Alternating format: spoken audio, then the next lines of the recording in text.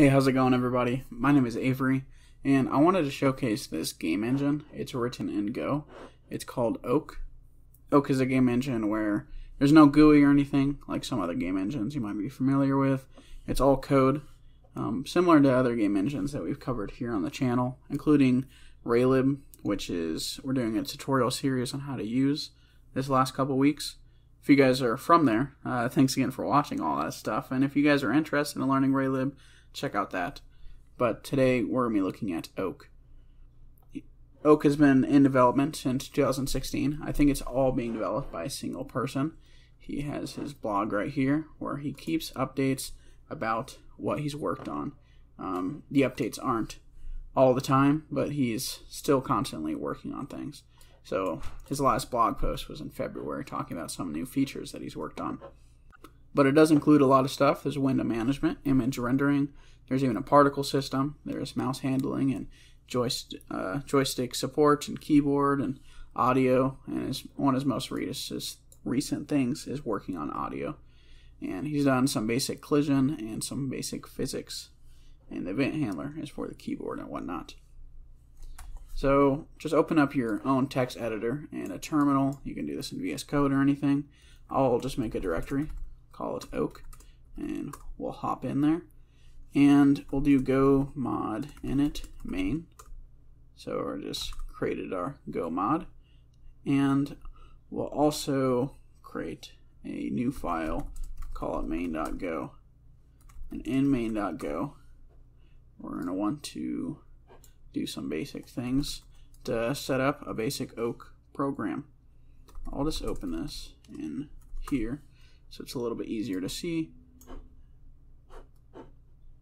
So here's a bunch of examples on how to do everything, but we'll just be creating a window in this video, and we'll want to import the Oak package.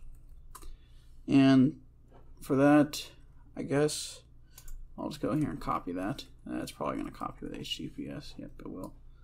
So it's going to be github.com/oakman/oak. And the second one says version 4 actually. And here we're going to have a scene.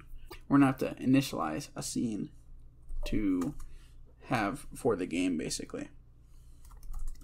And then that's all we're going to need to import. And we'll just create our main function. And in our main function, we'll just do Oak. And we'll do add scene, and it's going to be like that, and we're going to put some stuff in there, and then we'll do Oak init, and we'll call the name of our scene like that. So now that we're in here, we can call the name of our scene also, first scene. We're setting it, not calling it, and scene, just like that, and this will be closed in and there. And here's a start. Then I'll start func and take a pointer to the scene's context.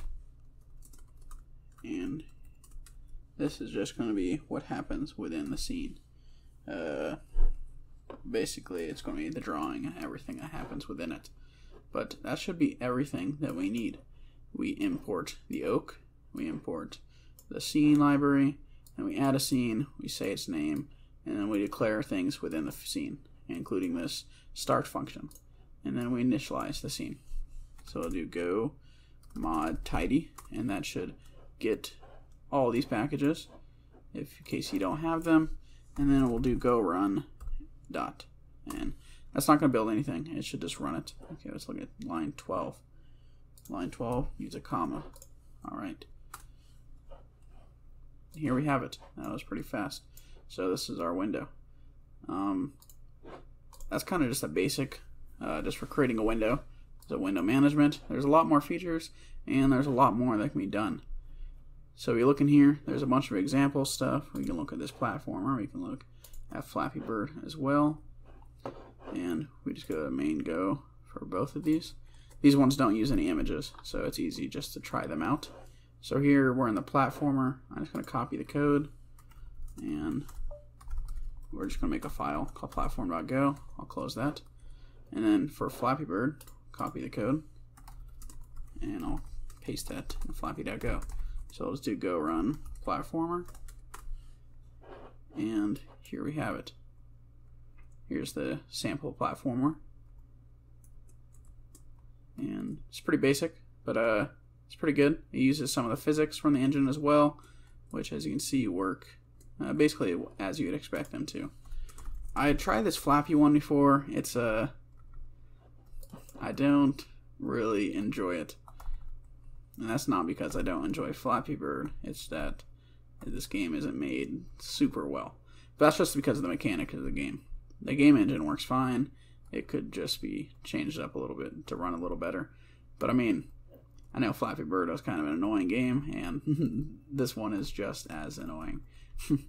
But yeah, so that's everything. I didn't look at any of the other sample ones, but that's because, you know, you need to download some files and whatnot to look at some of the games. So here's just some examples that you can look through the code, and here's some actual games that use it. They're all kind of basic games, but you know, it's not a popular engine or anything. So if you're interested in making your own game, I bet you can even get it showcased on here. And there's a game template. To kick off a large game project, you start with the game template. So we can actually go and look at that real quick. So here's the game template right here. It's its own repository, and it basically has everything for getting started with your own game. If you look at the main.go, it includes everything from Oakman, and in the main function it has some debugging stuff and some basic functions and some information on your screen, some error checking, and I bet it just creates the window, but it's a little bit more complex. But I bet anyone can go through here and figure out a lot of this stuff easily. Let's actually clone it. So we git clone, as it even says right here. Okay. It's called a mage file. Get your mage. I'm not sure what that is. Make project name replacement. I guess mage is for running stuff, but maybe we don't need that. Oh, cd game template, and go run. Maybe we're not going to have everything. Maybe I should have done the tidy. Oh, here it is. So I don't know. Yeah, I don't think it really does too much. But you can see it's looping through your scene. You even added your little character, similar to the one that was in a platformer. And you have all the code. I guess I'll check out this mage stuff, but I'm sure you can look into it to see what it is as well. Yeah, so it's a tool for making projects. But it looks like, I mean, as you can see, I was able to run the project fairly easily. But if you guys are interested in this, go ahead and check it out. All the links for everything will be in the description, as always. And if you guys end up making your own games or have your own projects, feel free to share them in the comments. And if you guys end up wanting to have some sort of tutorial where we can learn about the Oak engine together, we can probably do that sometime in the future. Thanks for watching, and see you guys again next time. Bye.